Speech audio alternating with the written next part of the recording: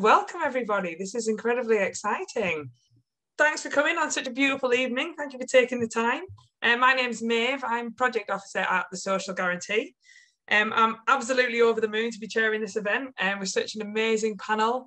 I'm also just absolutely over the moon to be launching the Social Guarantee at all. It's been a lot of work has gone into this, and yeah, this is a really exciting moment for everyone involved, and yeah, hope you enjoy it. So really excited about the panel we've got, but I'm afraid, first of all, you're going to have to hear from me.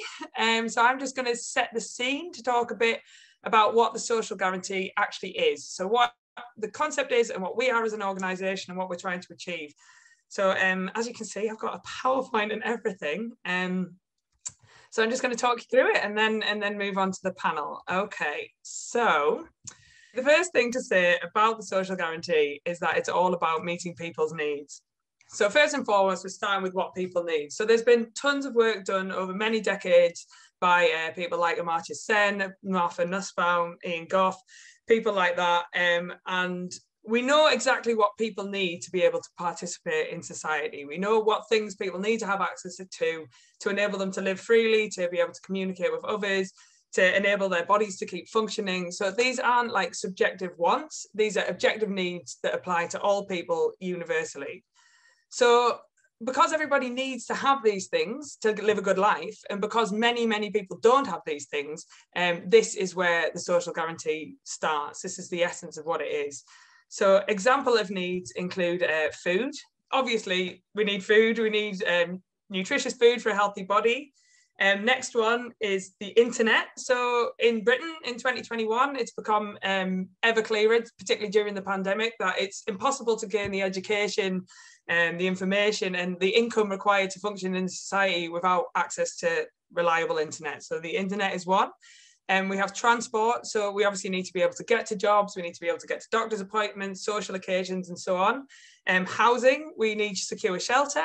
And obviously that means housing, but it also means the utilities like water and energy within that housing.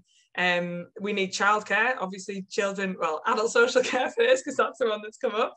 Yeah, vulnerable people need support and need to be supported. We've got childcare, which is obviously children can't look after themselves, so they need looking after. And obviously we've got healthcare and education.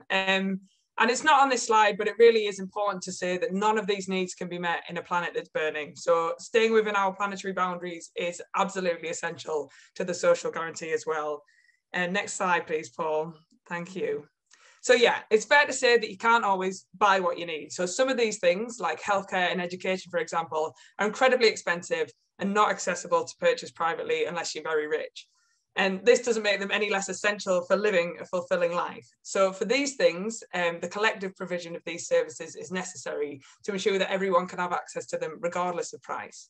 That said, some of these things, like food, for example, are much more based on individual preferences, and the collective provision of these would not be appropriate. So we're not talking about sending food boxes to everybody's house. That wouldn't make any sense. So these things are on a rough spectrum, so you can see it there. And this is, as I say, this is rough. We're open to people contributing and getting in touch with us about these sorts of things. But yeah, it ranges from things that make sense for people to get for themselves to things that are prohibitively expensive, so have to be provided collectively. And as it makes sense for some of these essential services to be purchased by individuals, it's really important, therefore, that absolutely everyone has the money to do this. So yeah, this is what we mean by the Social Guarantee. And I really want to thank our colleagues at NEF, Clifford and Sarah, for their support, and Anna, my colleague at the Social Guarantee, for support with this diagram. So yeah, the Social Guarantee is universal services for those things that should be collectively provided, and it's a living income for those services that it makes sense for individuals to buy themselves. So it's really important here to make the distinction between a living income and UBI. So what we're advocating for is a minimum income guarantee or an income floor that no one can fall below. And this floor can be met through employment, so employment with a real living wage, or for those unable to work, it can be met through cash benefits. Next slide, please. So yeah, as I say, there's a varied nature to what these essentials, these lives essentials are. And so because they vary so much, the ways in which we need to meet them will also vary. So needs can be met in different ways by different types of organisations. So we can we've got local businesses, cooperatives, community initiatives, but also local authorities and also directly by the state where appropriate.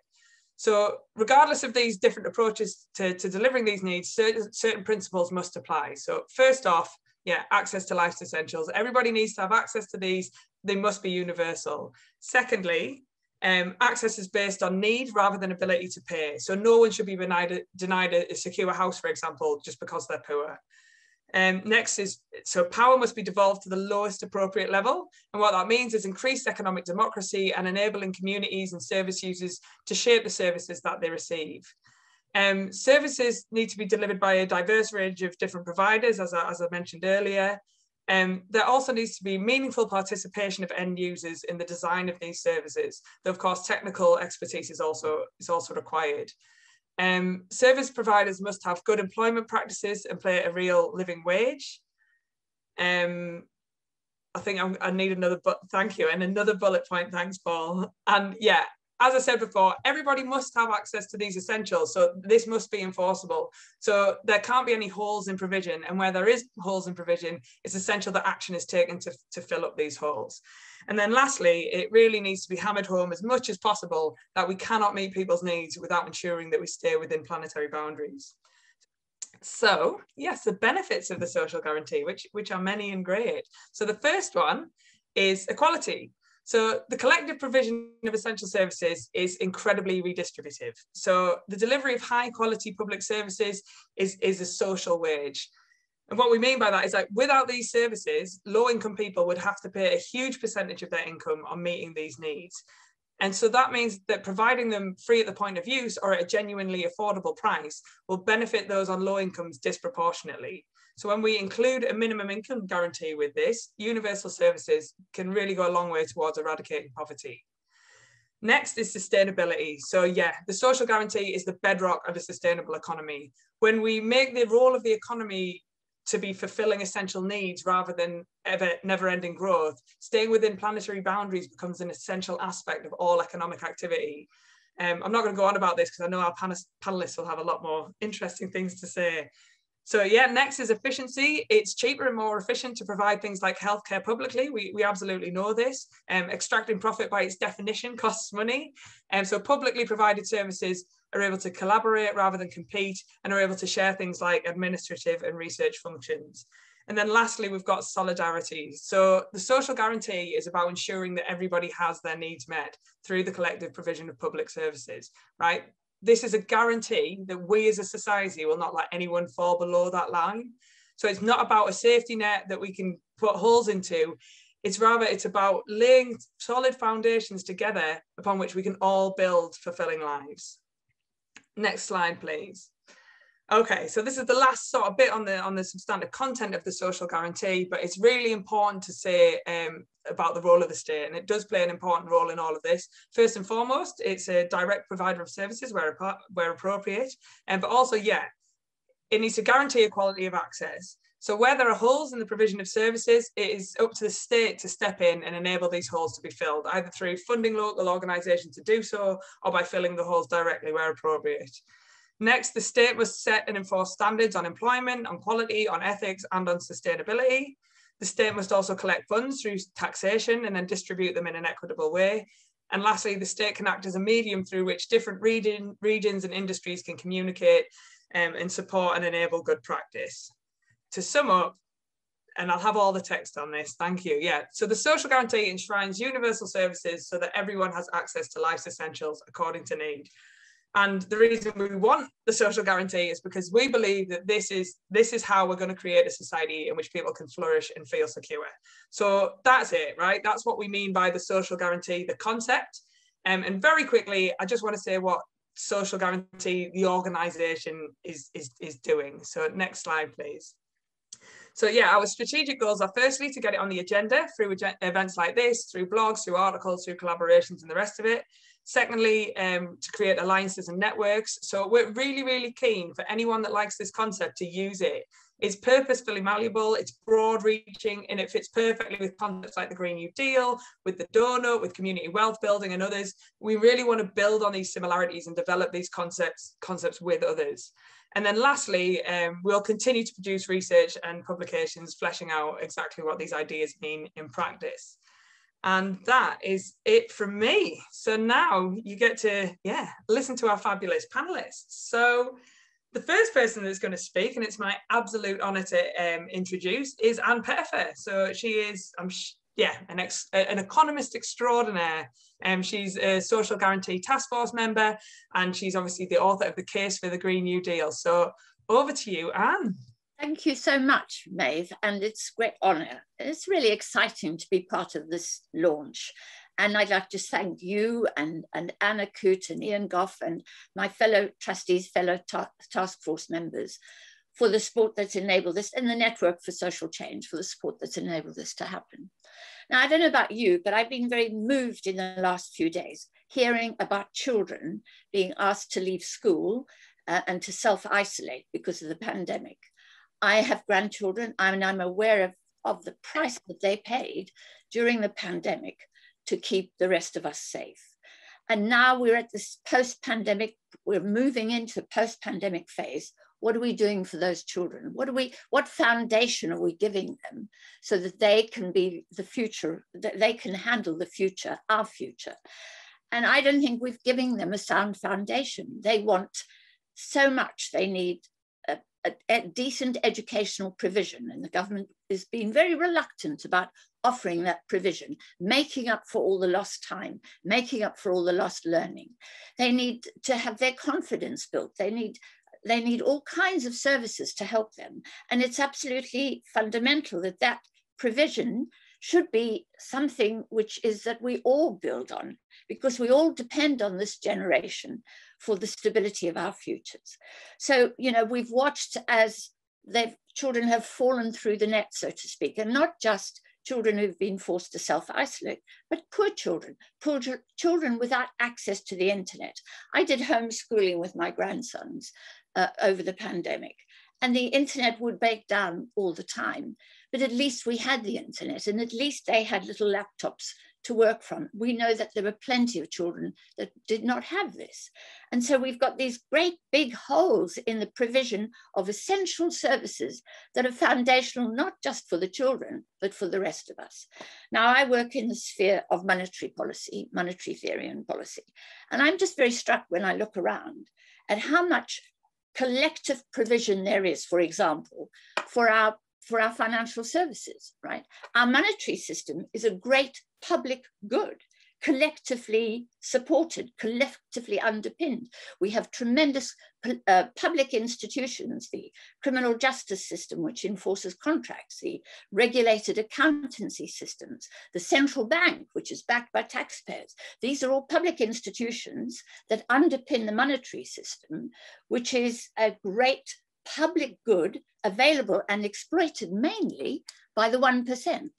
So we are very keen on public provision and on collective provision when it suits the interests of the elites, and we're less keen when it's important for example, a whole generation of children that have made sacrifices through this pandemic to ensure that those of us who are older can survive the pandemic and who can help build the future.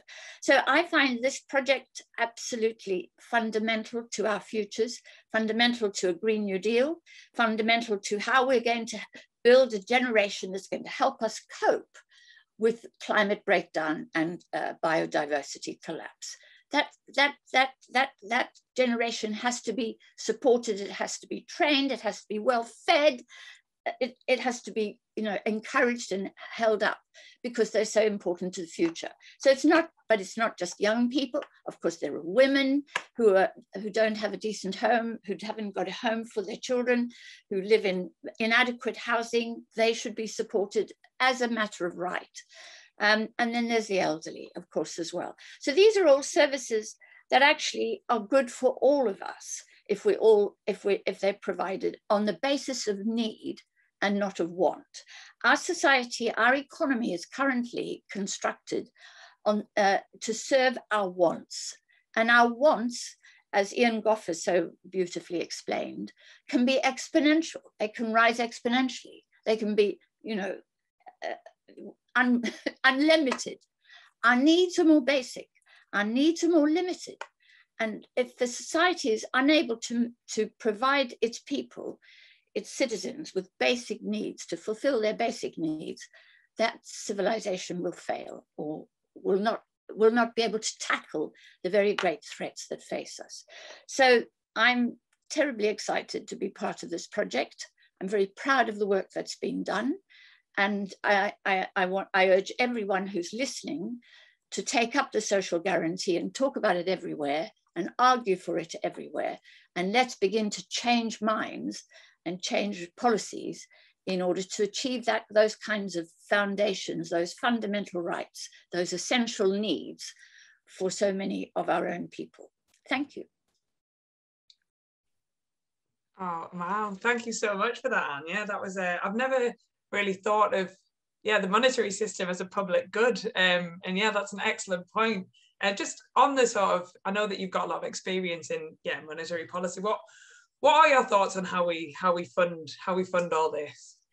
So the point is this, that, we have a monetary system that has been designed to enable us to do what we can do.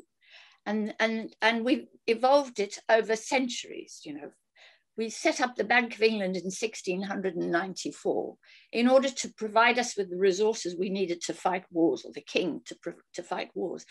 And our monetary system is a social construct. It's not a commodity. It's not made up of scarce resources. It's a thing that we have as people constructed, and we've constructed it in order to enable us to do what we can do. Now, we can create money because money is nothing more than a promise to pay. And the way in which we fund our promises, because we can all promise to pay, but will we be able to fulfill those promises? And of course, the public institutions I've been talking about underpin those promises and uphold those contracts.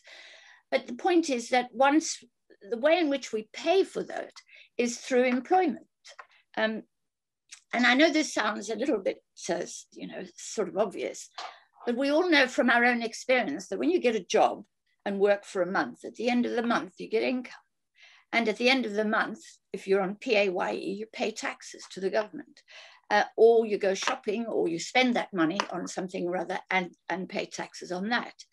And so what we see is that government can invest in creating employment, for example, in creating jobs in schools, in education, jobs in housing, jobs in clean water, all of those things that are absolutely essential to us.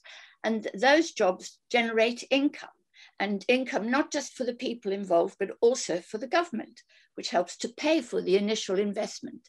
So that's what is going to happen as a result of the pandemic. Mr. Sunak was able to issue all that money.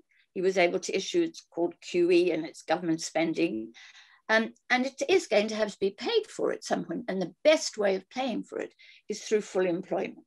And so, the way in which we're going to pay for all of this is to have full employment. When we have unemployment, when we have insecure employment, precarious employment, our income falls, but so does the government's income fall. Tax revenues fall too. So the precariat, are in that position is harmful to themselves, but it's also harmful to the government's budget. We can't balance the budget on precarious employment. So for me, the answer is full employment. And for me, a green economy has to be a labor-intensive economy. We have to substitute fossil fuels. We have to substitute labor for fossil fuels. We have to get out of our motor cars and onto our bicycles. Absolutely. And then that's going to enable us to generate more employment, and that generates income, and that can help to pay for the monetary stimulus in the first place. Thank you so much. That's wonderful.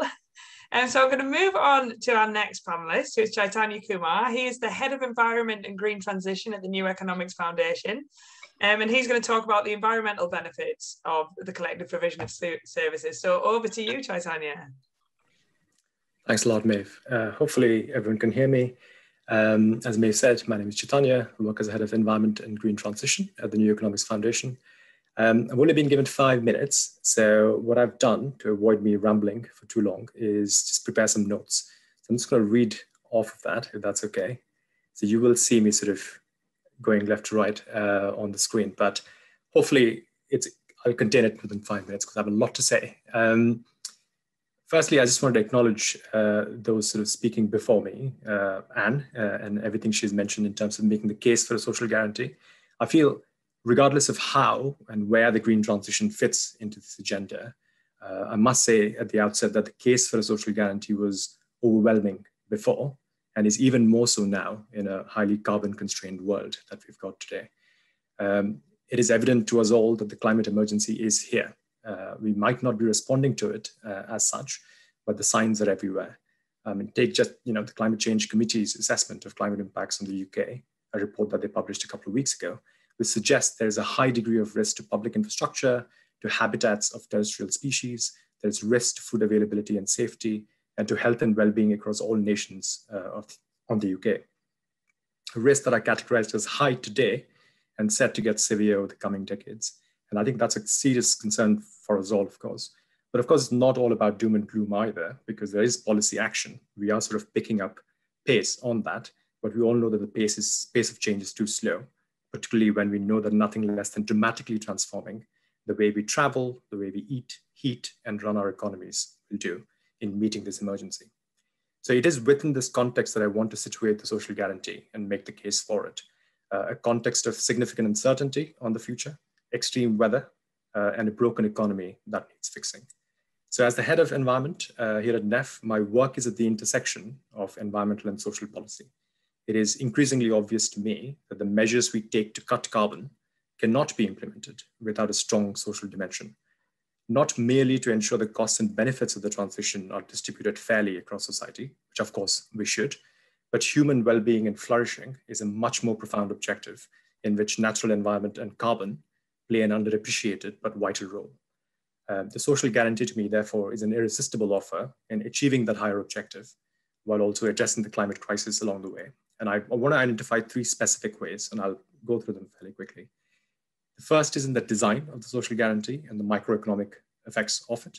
A possibly seminal study, which got released just yesterday, which was quite useful in me preparing these remarks, offered empirical evidence from a variety of countries to show how a greater provision of public services, so education, sanitation, health, etc., are likely to result in an overall low energy and ecological footprint. The report states, and I quote here, "We find that the factors such as public service quality, income equality, democracy, and electricity access are associated with higher need satisfaction and lower energy requirements. Conversely, extractivism and economic growth beyond moderate levels of affluence are associated with lower need satisfaction and greater energy requirements." The authors are, of course, very careful not to claim causality, but their research, I believe, speaks directly to the value of universal basic services and income that can ultimately rationalize and lower society's carbon footprints, potentially to within certain theoretical boundaries that the planet can sustainably hold. Similar studies have also shown the corollary, which is wherein you compare 2 countries with high and low provision of public services, but with similar total consumption. The extent and share of high-end or luxury consumption would be lower in countries with better access to public services.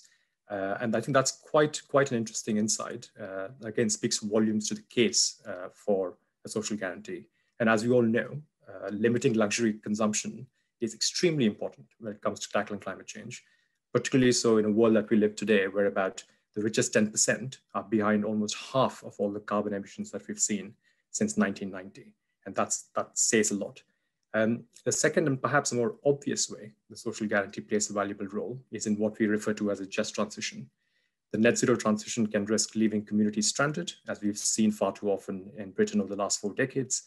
Now, workers in communities that depend on oil and gas, steel, agriculture, automotive, and many other sectors will face turbulence. And as the government grapples sort of with this vague ambition of leveling up and net zero, I think its approach will either lead us to fail on either or both counts. And that's where a social guarantee, I would argue, is worth trialing here and avoiding repeating the scarring of our former industrial heartlands. And the final thing, perhaps is a bit personal and speaks a bit to what Anne was talking about before me. And now much has been written about the notion of eco-anxiety, particularly amongst the young. I'd say as a borderline young person myself, this anxiety is real and manifests in the choices that I make personally with respect to my family, travel, food, and many others. There was a recent survey that I was reading that the FT had done, showing how young people in the UK and in many other parts of the world felt a deep sense of insecurity when it came to their income, career, housing, education, and generally having a comfortable life post-retirement or being able to think about retirement. I think to me, just to sort of conclude, a social guarantee in many ways is essentially to tackle that increasing sense of insecurity that is widely prevalent, and particularly so sort of in my generation. If done right, it will relieve a whole generation of incumbent people to address the sense of immediate insecurity and begin charting a course through climate uncertainty. I'll conclude by simply repeating the first principle if you go on the Social Guarantee website, which states that, quote, access to life's necessities is an entitlement, not a concession or a privilege. I think it is this very simple yet wicked idea that we need to make common sense. And I'm very keen to work with Maeve and others to sort of make it happen. Yeah, that's it for me. Back to you, Maeve. Wonderful. Thank you so much, Chaitanya. Yeah, I wanted to ask all the panelists questions of my own, but in I can't remember what the word is. For time's sake, I'm gonna move on to the next panelist just so that the audience will have a chance to ask you questions. So yes, without further ado, let me introduce you to Georgia Gould. Now, she's the head of Camden Council, and it's very exciting. Camden Council are actually trialling UBS at the minute, so it'll be really fascinating to hear from you, Georgia. So yeah, over to you. Yeah, thanks so much, Maeve, and it's just wonderful to be here. And from a local government perspective, this campaign is just so needed. I think in local government we're increasingly running a shadow welfare state, which is filling in the gaps of a failing and broken national system, from council tax reduction to discretionary grants to the huge amount of resource we're putting into addressing food poverty and just the basics of supporting our community. And we saw during COVID, many of us delivering hundreds and thousands of meals, but it didn't start during COVID. We estimate in Camden, I think 10,000 residents are in food poverty. So the need is is extreme. And I think that what our residents tell us is their experience of interacting often with the benefit system and the welfare state is it's rigid, it's dehumanizing, it doesn't pay attention to who they are or their aspirations, and that it doesn't support them to overcome barriers. And we also see many people stuck in a cycle of in-work poverty. Before the pandemic, I think it was 63% of Londoners who were in poverty were in working households. So in Camden, we despite austerity, we wanted to do something to tackle these systemic inequalities we were seeing, and we thought that one of the ways we could make a real difference was employment support.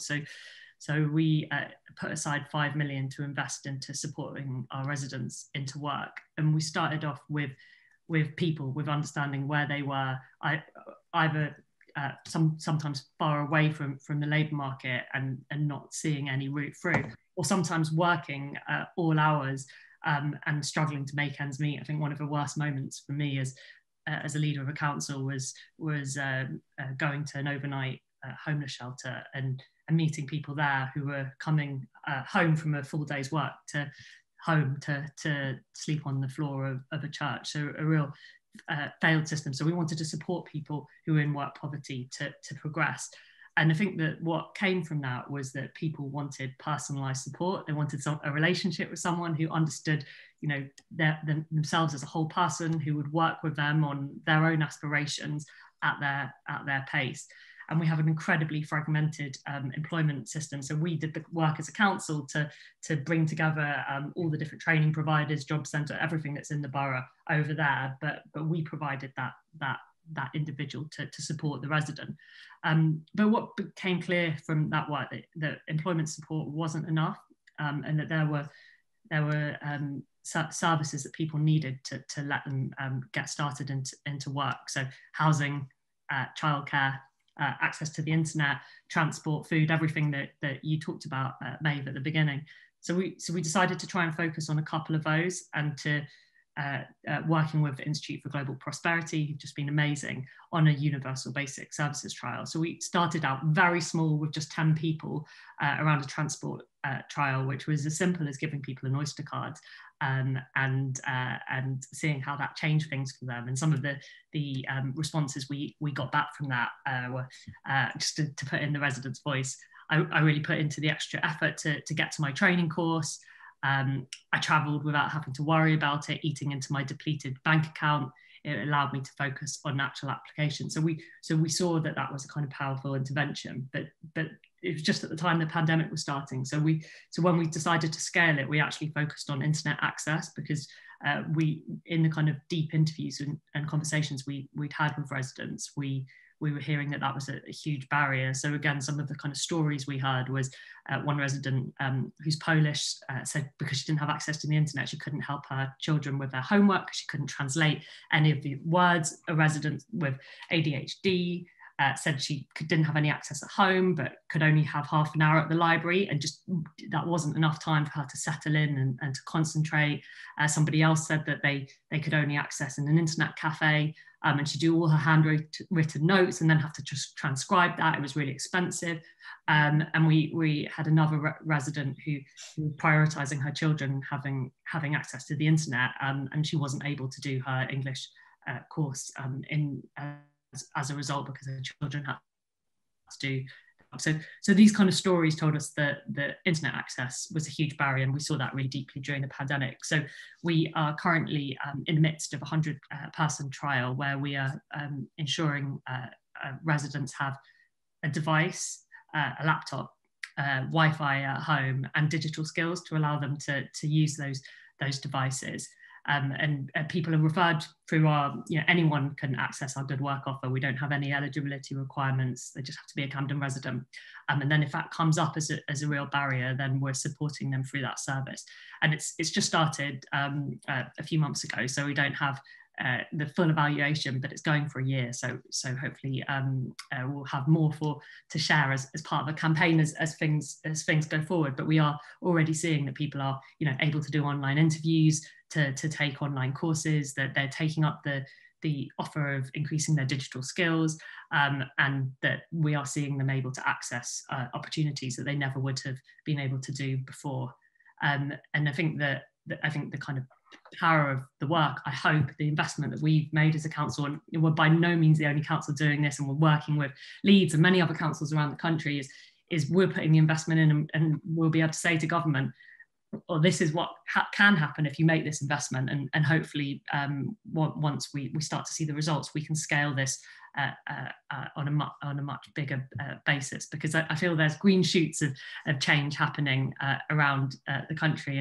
And one thing that really kind of brought it alive to me was something Henrietta, who runs IGP, said to me, which is the NHS is a universal service, but we don't treat everyone for a broken arm, and people come in and they're treated or they get support for what they need. And I think that the kind of services we're able to run locally are relational, and they support people with the barriers that they might face. For someone it might be childcare, for someone else it might be internet access, for someone else it's access to transport. But through relationships we can support people where they are, and I think at a local level develop a welfare state which is human, which builds on social solidarity, and that is linked deeply into our communities.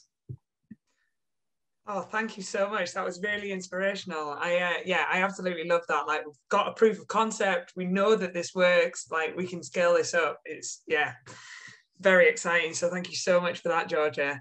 Again, I'm going to move quickly on because of time. So let me introduce our last panelist, who is the incredible Kate Raworth. So Kate Raworth is a radical economist and author of Doughnut Economics. And tell us about the social guarantee in the Doughnut, Kate.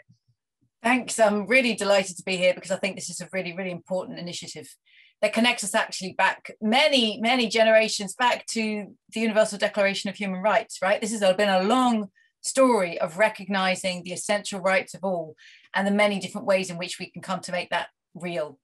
So I'm delighted to follow what Georgia just presented, which was so interesting, hearing the very specific details of bringing this alive in in Camden. I want to pull right back to the world and show the donut. Here it is. right? It's one way of imagining human prosperity in the 21st century. If we think of humanity's use of Earth's resources radiating out from the middle, the hole in the middle is where people are left falling short in the essentials of life. It's what we're talking about today. It's where people don't have the resources they need to have health, education, housing, transport, connection, care, community. Leave no one in this hole. That has been the story of human rights since the beginning, and we haven't done it yet, even in some of the world's richest countries like this one. But as we use Earth's resources to meet our needs, we must not overshoot this ecological ceiling. That's where we start putting so much pressure on Earth's life support systems. We push our planetary home out of balance, and we cause climate breakdown. We destroy biodiversity. We destroy this one unique, delicately balanced living planet in the universe. So how do we do both of these at the same time? Because we are way, way out of balance. This is the whole of humanity. All of that red, this is the billions of people worldwide who are falling short in the essentials of life. Most of these people shown here are in the world's poorest countries, but we can all walk out the door in our cities or indeed in our towns and villages in the UK and find people living in serious extreme deprivation. And we're massively over planetary boundaries. So this is our generational challenge, to turn this story around. And this, I believe, is absolutely what our children and their children will judge us for. We at this point in this decade, this critical decade, and they will say, what did you do once that you knew, once that you saw that this is the challenge to take on? And it's really crucial just to bring to mind the obvious, which is that last century's economic theories and governmental policies and business models and community ways of living were not designed to solve for this.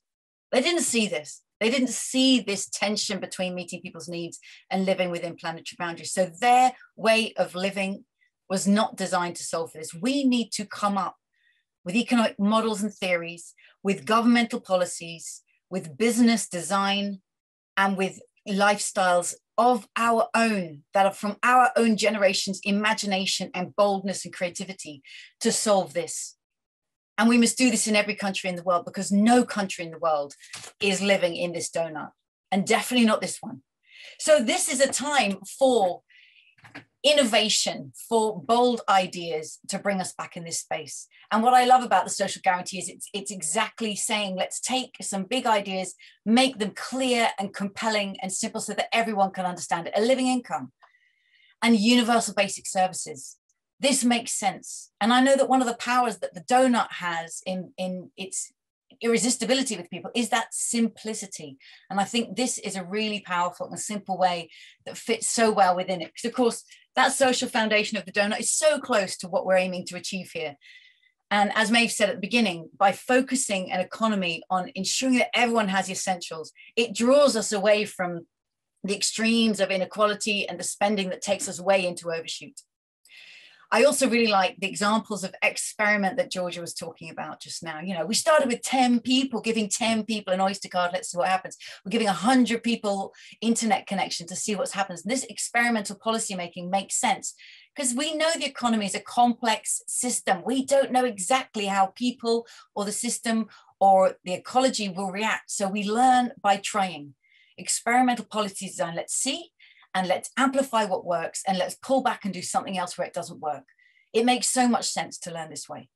And I just lastly want to say that what's been very exciting for me in sharing the donut internationally is that in the last couple of years, several cities have come to us at Doughnut Economics Action Lab and said, we actually want to do this.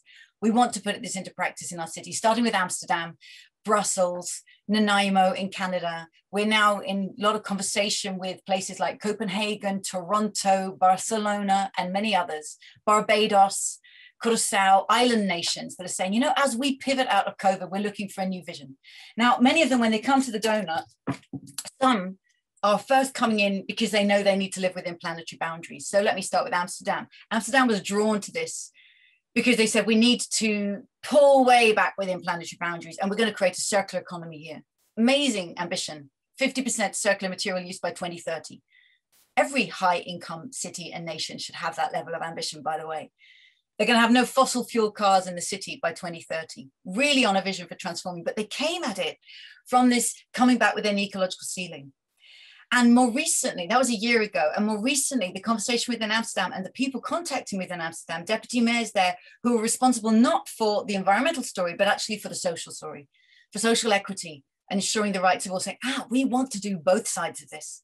So yes, we've got a low carbon transition. Yes, we've got a circularity strategy, but now we actually need to put that much more in touch with the inside. And to me, the social guarantee is that powerful framing that brings so much together that we already knew we needed to do in an irresistible way that everybody can understand, that can be interpreted differently, put into practice differently in different places. That's key.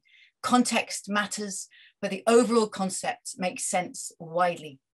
So I know I'm going to be sharing the ideas of the social guarantee with many cities and nations that are drawn to the donut, because we can talk about the ecological ceiling, but we need innovative policies that make sense and could be altered for local places to get us into this social foundation too. It's about balancing, thriving to meet the needs of all within the means of the planet. So I'm just delighted to be part of this launch. I really believe this is big teamwork that we're involved in. I'm Doughnut Economics Action Lab, together with New Economics Foundation, with Social Guarantee, with many, many others.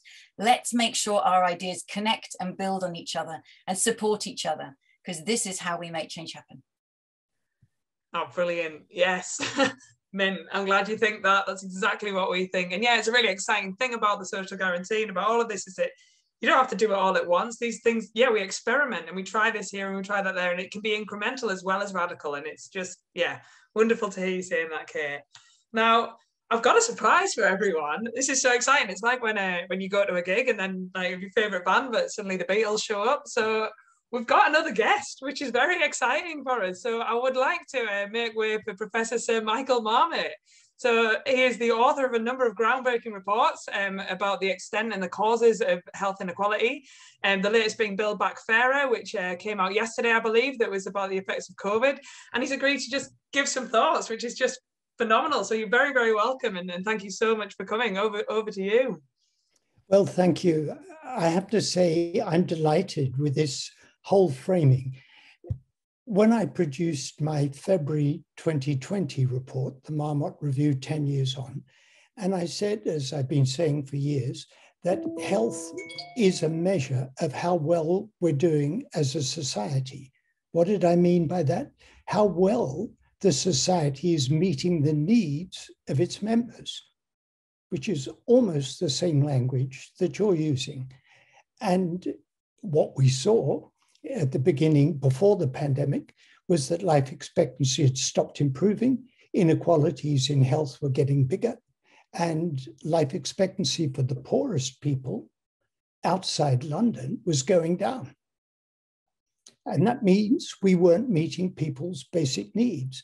And in my 2010 report, the list I had is almost identical to yours: early child development, education, employment and working conditions, having enough money to live on, healthy and sustainable places in which to live and work, and taking a social determinants approach to prevention.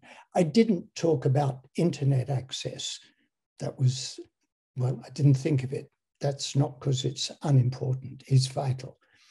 And we were commissioned, asked by Greater Manchester to see how our Build Back Fairer report, which documented the fact that the pandemic had exposed and amplified these inequalities, how that Build Back Fairer approach could be applied in one area. And what Georgia Gould was saying about Camden, in a way, is what we were doing with colleagues in Greater Manchester. As got reported yesterday, the COVID mortality rate was 25% higher in GM than the English average. And the drop in life expectancy was 1.2 years for women and 1.6 years for men.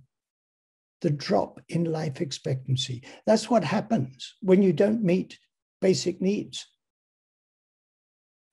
So I think this social guarantee, we making common cause here. I wasn't using the language, but I was saying the same things. And some of you will know that in my 2010 report, and again, it's consistent with what Georgia said, we coined the phrase proportionate universalism. We want universalist programs applicable to everybody because of the social gradient in health, but with effort proportionate to need. And again, I think that's entirely consistent with what you've been saying here. We've, in recent reports, and we just did one for the Eastern Mediterranean region of WHO, and before that one for the Americas, we said a great deal more about climate change and the climate emergency than I had in my earlier reports. But I'm delighted with the idea of a social guarantee, of taking this forward, because what we've said, there's been a failure of governance. And by that, I mean the failure of government to put equity of health and well-being at the heart of all government policy. And the way to achieve equity of health and well-being is your social guarantee.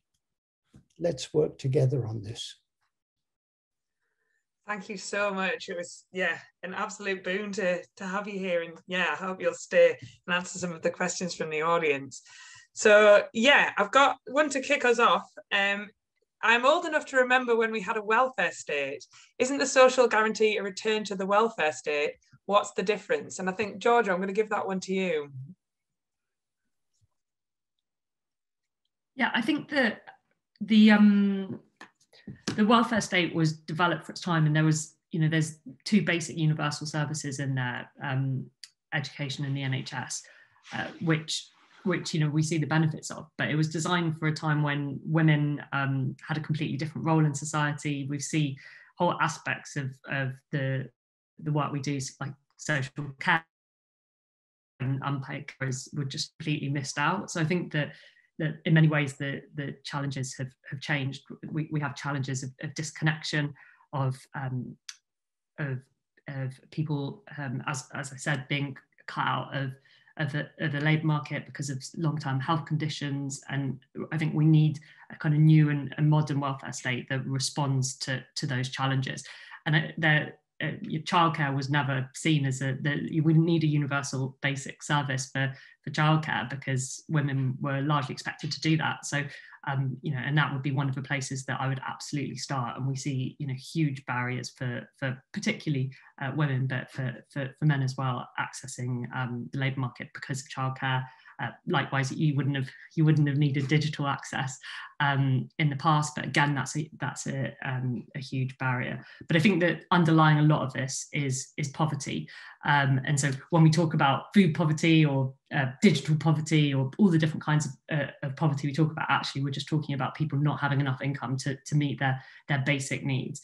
And I think that that is something that has been a feature, I think, of austerity, that we've seen the amount that people have chipped away at, and what they do get is subject to so many sanctions. So I think going back to a time where we're more generous in the way that we support the people, and that we have more faith and trust in them, because most people just want to live a good life and support their families and communities. And I think we need to have a much more trusted and relational system, but also one that is much more rooted in community and place. And again, I think that the centralized systems we have at the moment just aren't working. Yeah, thank you so much for that. I really think that situating it in place is just such an integral part of it. Like, obviously, creating a social guarantee in Birmingham is going to look completely different to creating a social guarantee in rural Durham. Like, it's about thinking about the place, the history of the place, the physical structure of the place, and how we can meet people's needs where they're at. That's absolutely. So I've got another question. Michael, this one's for you. So shouldn't a healthy local environment, for example, parks and clean air, be on your list of universal basic services? We talk about healthy and sustainable places in which to live and work. We talk about that. And in fact, we show data that access to green space not only improves mental health, but it actually reduces the inequality in deaths from cardiovascular disease. And access to green space follows the social gradient. The more deprived the area, of course, the less access to green space. So it's yet another source of inequality, and we highlight that. And we talk about environment in two ways. One, and it's very consistent with what Kate's been saying, we talk about it in two ways. One is the more immediate environment, which is social, physical, biological, but where you live and work. And the other way is the climate crisis and the broader environmental questions. And access to green space is somewhere at the intersection of those. So it's absolutely vital and makes a contribution to inequalities in health. Yeah, absolutely. And it's also really essential for a healthy environment, right? So green spaces are carbon sinks. They're literally sucking carbon from the air, and also porous earth takes flood water away. And it's a win-win for the health of the planet and the health of people. So absolutely. Right, I'm going to try and get to ask every panelist a question.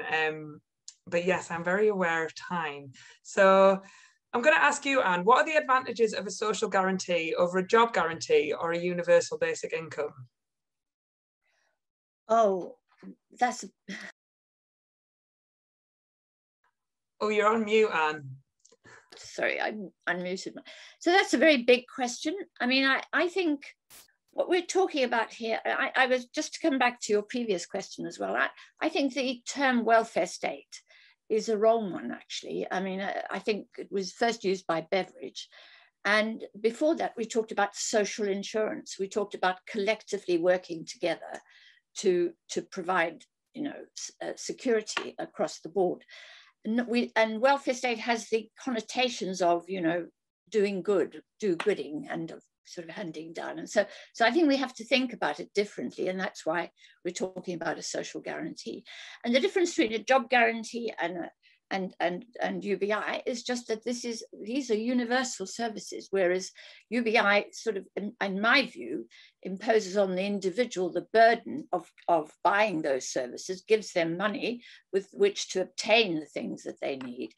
What social guarantee does is to say, no, this is not a burden we were going to place on the individual. We're actually going to share collectively this effort and provide it collectively. So I think that for me is the big difference. And a job guarantee, I find I have difficulty with the term because I'm not sure that you can guarantee. You could guarantee everyone a job, but that would require the most extraordinary bureaucracy. Can you imagine chasing the last person and finding a job for that person? I worry about the bureaucracy of a job guarantee. I much prefer to think in terms of full employment, that actually, and of thinking of substituting labor for fossil fuels, that we're actually going to have to grow. And the way I like to describe it is to say, we're going to have to learn to grow our own green beans instead of getting Kenyans to grow them and drain their water table and then fly our green greens across the world for 360 days of a year. So that, our lifestyles are going to have to change quite dramatically. Thank you so much for that, Anne. Right, so hurrying on, Chaitanya, I've got a question for you. If acting to avert climate emergency is the top priority, how can the social guarantee be justified and how can it contribute? It is at the heart of the intersection between the two, i.e. there is disruption that we're expecting both from weather events, but also in terms of policy. And we are going to be introducing a lot of ambitious policy, and we have to. There's no other option. That, as I mentioned in my opening remarks, could potentially have a risk of standing communities across the country. And we've seen examples of that over the last few decades. I feel like in that space, in the context of just transition or fair transition, as unions have popularized that term, I feel like a social guarantee fits in quite neatly. I don't think if the question is coming from the context of how do we pay for it, then I think that is a secondary question. But I do not see any conflict between the need for tackling climate change and the policies that we have to introduce to do so, and the social guarantee. I think, in fact, both go hand in hand. And hopefully I've laid out in my initial remarks that provision of public services will not lead necessarily to universal provision of public service, will not necessarily lead to a rise in carbon emissions because of a rise in energy or ecological footprint. In fact, the opposite seems to be the case, as research seems to suggest. So I think both are certainly compatible. In fact, like I was trying to argue, you would need one to get on cracking with the other. Thank you so much. Yeah, I think I really like that. It was my colleague Anna Coote who introduced me to it, of the social wage, and it was really interesting to think about what you said in your presentation about how when people have a large social wage, they're less likely to spend on luxury consumption, which is really interesting. So the final question is for you, Kate, and I really like this question. Can you elaborate to what extent you think the social guarantee is compatible with our current political economic system and power structures? How would you say it relates to economic growth and overconsumption? So that's a big one. There you are. Okay, well, we've inherited economies that are predicated on the idea that success is endless growth. And I can say that easily because you hear it in every political speech and you would experience it in every economics lecture. The idea that a growing economy, tick, that's a healthy economy, where actually in nature, nothing grows forever. Growth is a wonderful, healthy phase of life for sure, but nothing aims to grow forever, and things that do destroy themselves or the systems on which they depend. And the very purpose of this donut is to say the shape of progress is not an exponential growth curve, it is balanced. So we need to move to systems that actually create balance, and actually so connected with the question that Chaitanya was just answering. People say, oh, tackling climate change, that's the critical emergency. So what, we bring this one down? Sorry, what about everything else? You think we're going to just solve that without tackling all this? I just want to say I was in Philadelphia at the end of 2019, using the donut in the city of Philadelphia. This is a city with people suffering decades, even centuries of racial discrimination, deprivation, huge inequalities in society, lack of education, childcare, healthcare, access to jobs and transport. The idea that you could walk into a city and say, hey, everybody, we need to tackle climate change.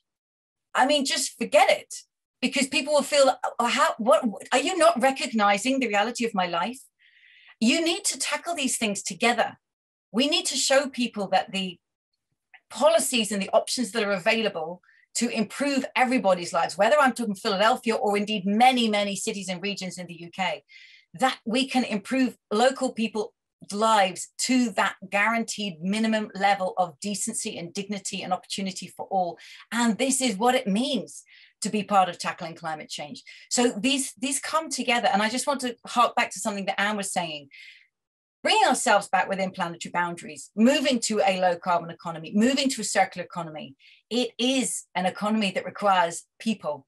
It requires refurbishing and retrofitting and reusing and repurposing materials. It requires insulating 27 million homes in this country. So it precisely creates jobs, it creates local jobs, and it creates purposeful jobs. So I completely agree with her that desire to create living income and good and purposeful work goes together with coming back within those planetary boundaries. Is this possible within the political systems that we've got? Look, I remember 15 years ago when I was working at Oxfam, the New Economics Foundation came and gave a lunchtime talk about, could we have a universal basic income? And I remember going along thinking, yeah, but really? I mean, that's never going to happen. Well, these ideas, the idea of a living income, a guaranteed basic income, they're becoming real. Stockton, California, Finland, it's happening. These are trials. They become real when we try them out. And I want to go back to where Georgia was, right? Let's start with 10 people and an Oyster card. Let's start with 100 people and a laptop. Let's start with a town in California or a place in Finland. It is the cities, it is the districts that experiment, that model for the nation and therefore for the region and the community of nations what's possible. And to me, this is how we change what is politically possible. So I'm so in giving all kudos to small places that start doing it and never say, well, we're so small, what can we do? You can model to the world. That's what we can do. And that's how we change what's politically normal. Excellent thing to end on. That was incredibly a call to action and very inspirational. So we're over time. I have had the best time. I really just want to thank everyone. I really want to thank you all for being here and being part of this launch. It's such a dear thing to me, and all of my colleagues have been working really hard to make this happen. I really want to thank our panelists. Michael's had to get off, so I'll thank him separately, but Kate Raworth, Chaitanya Kumar, Anne Pettifor and Georgia Gould, it's been so inspiring and exciting to hear you talk and really grasp the concept of the social guarantee in the spirit that we intend it. As I say, it's a collaborative effort. So please do get in touch with us on our website, email us. We really want to hear from you. I really want to thank my colleague Anna Cooter, who's made all this possible. First and foremost, she gave me a job and she's the absolute best. And yeah, I've just had an excellent night. So thank you so much for coming. And yeah, I really hope to hear more from you in future and keep the social guarantee going. Thanks so much, everybody. Bye. Bye.